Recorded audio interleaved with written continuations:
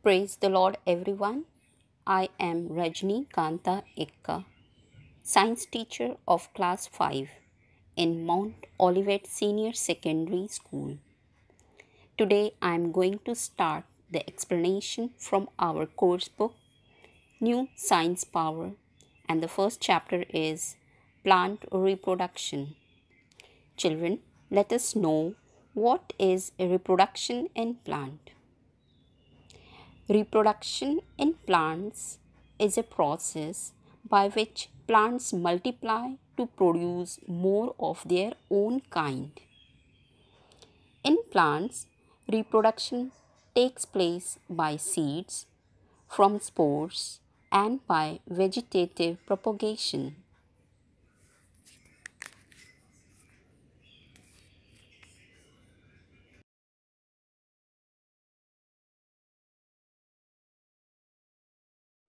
First, we will take reproduction by seed. All flowering plants reproduce by forming seeds. Seeds are produced inside the fruit. A fruit develops from a flower. Seeds of a plant differ from the seeds of other plants in their number, shape, size, texture, means feel or appearance of the seed, and color. As you see in the picture, different types of fruits with different size, shape, and number of seeds in them. In structure of a seed, we see that all seeds have an external or outer covering called the seed coat. It protects the seed from rubbing against a hard or rough surface. There is a scar on one side of the seed. This is where the seed was attached to the wall of fruit, as you see in the picture. On removing the seed coat, we find two leafy structures. They are called seed leaves or cotyledons. When we split them open, we find a baby plant called embryo. The embryo is present between the cotyledons. This embryo has two parts, the baby root and the baby shoot. Seeds like bean, rajma, pea, gram have two cotyledons. They are called dicotyledonous or dicot seeds. Some seeds like rice, wheat, maize, oat, barley have single cotyledon or one cotyledon. They are called monocotyledonous or monocot seeds. Germination of seed. In this, first we will know what is germination. The growing of a new plant from a seed is called germination.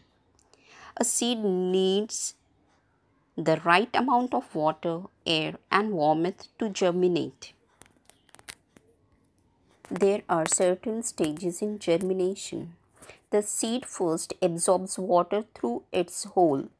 This softens the seed coat and so it ruptures or bursts. A small root comes out from the seed which grows downwards. It is called a radicle. A small shoot then comes out from the seed and grows upwards.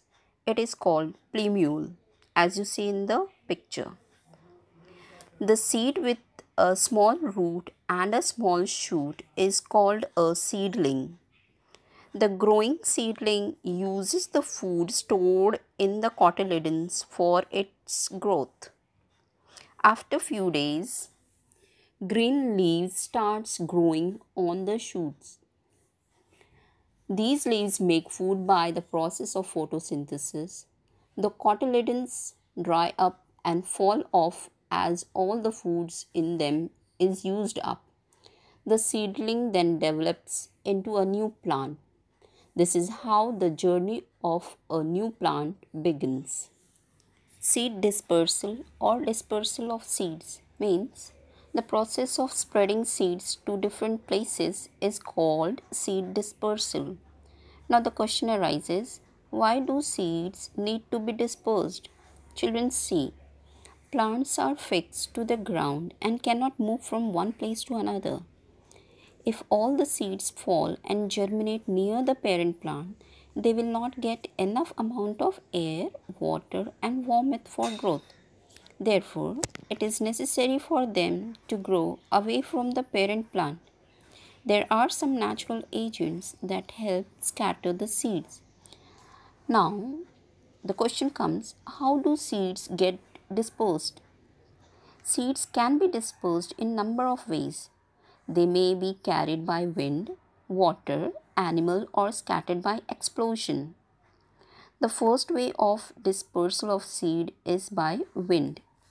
In this, seeds must be light and small in order to be carried by wind to greater distances.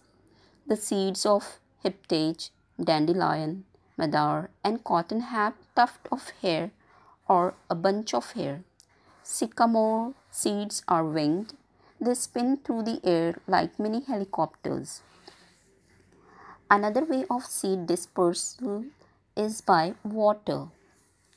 Plants which grow in water or near water bodies use water for the dispersal of their seeds. The lotus fruit has a spongy structure and the coconut has a fibrous outer covering. These special features make them light and help the seeds float on water and move long distances. Now we see how animals and humans help in dispersal of seeds. What animals and humans do?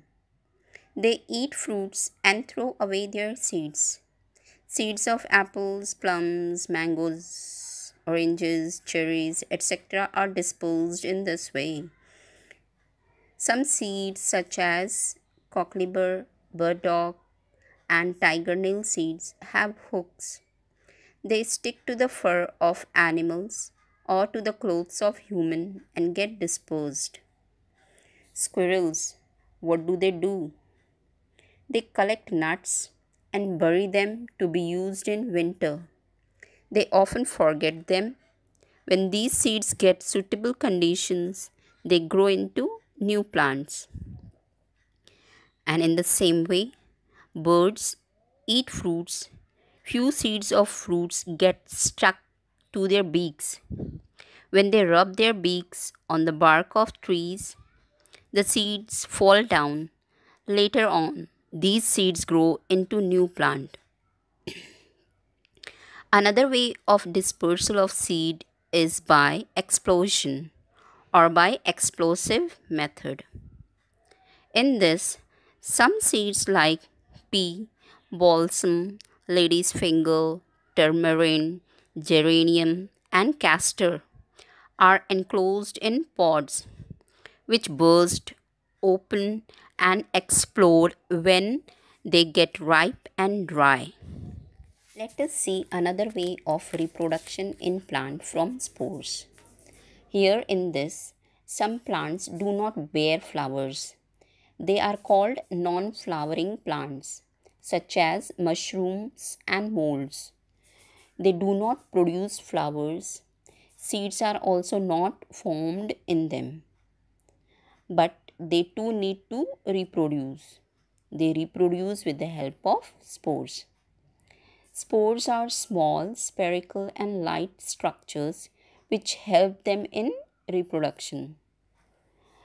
Since spores are tiny and very light, they can be flown and dispersed easily in various directions to give rise to new plants. Now the third way of reproduction in plant is vegetative propagation. What is vegetative propagation? Beside growing from seeds, new plants also grow from roots, stems and leaves of the plant. This is called vegetative propagation. Plants like bougainvillea, rose, hibiscus and sugarcane grow from cutting of stems. As you see in the picture, rose plant growing from stem cutting. Onion, ginger and potato are underground stems. They also have stored food in them. These stems bear buds from which new plants can grow. As you see in the picture, new potato plants growing from eyes. As in another picture, you can see the roots of sweet potato can grow into new plants. The leaves of bryophyllum and begonia give rise to new plants. Picture, you can see leaves develop buds on their margin. These buds further develop into plantlets and separate out from parent plants and grow into new plants. Now moving towards another topic, that is crops. Crops are the plants of one kind which are grown in large numbers in fields by farmers for food or to obtain other useful product. Now growing crops in the field by farmer is called cultivation. Now different crops are grown in different season. Now there are two types of crops. One is kharif crop and another one is rabi crop. I'll give you some examples of kharif crop like rice, maize, jowar, bajra, peanuts, jute, soybean and cotton. Now these kharif crops are grown during summer season, that is from June to October. Now other side we can see in rabi crop some examples like wheat, barley, gram, pea and mustard. Now they are grown in winter season, that is from the month of November to April. Growing crops by farmer, and that also healthy crops, are important because they help in feeding the entire population of a country. A good crop adds to the wealth of the nation. Therefore, while growing crops, farmers have to keep several things in their mind. There are different stages for growing healthy crop. First is plowing the field. As you know that plants grow in soil. Therefore, preparing the soil in the right manner is very important. Second is selection and sowing of seeds. Sowing is the process of planting healthy seeds. Using healthy and ripe seeds, that means good quality seeds, are selected and sown in the soil by farmers. Third stage is addition of manure and fertilizers. Adding the right quality and quantity of manures and fertilizers to the soil, it increases the crop's production. Fertilizers like urea, phosphate, ammonia, sulfate and nitrate can be added to soil. But remember that overuse of chemical fertilizers is harmful to the soil as well as the crops.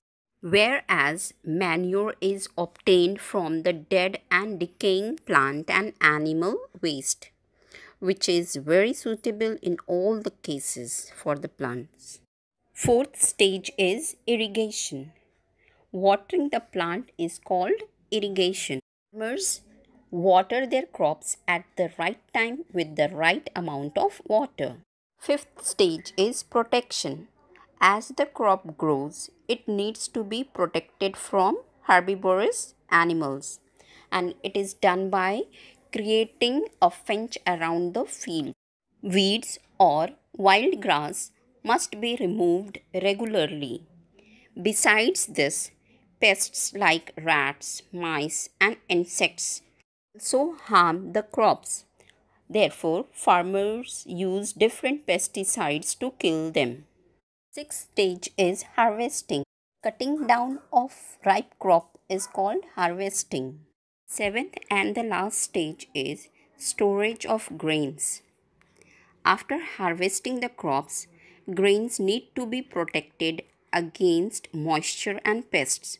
such as fungi, rats, moles, birds, squirrels, and insects.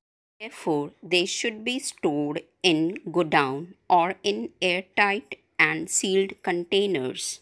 Children, here the chapter 1 is completed. Thank you.